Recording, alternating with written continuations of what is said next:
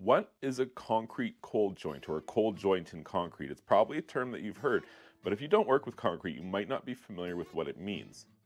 Basically, what it means is anytime you have some existing concrete that's already actuated, it's already hard. It's no longer a powder and water, two different things that we're going to add together and make a mortar paste and add sand, aggregate, and gravel. It's already done all that. We've got a finished product here.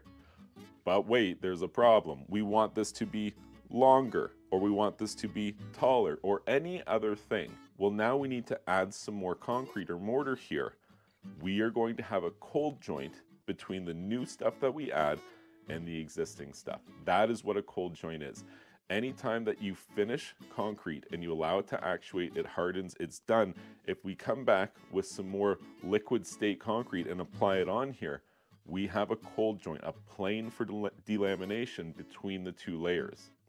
Interestingly, there's only one situation that I'm aware of where you can ever have concrete where you add new to old where there is not a discernible cold joint between the layers. That is through gunite or shotcrete applications, which is to say, I always describe it as a shoulder-mounted concrete cannon because it aptly describes exactly what's happening here. But basically, when applied through high velocity, you can apply new concrete to old concrete, which under laboratory conditions, there is no discernible cold joint between the layers. Very interesting. Not applicable to the average do-it-yourselfer or benchtop level. You're not going to be able to achieve that kind of a velocity if you're applying new concrete to old.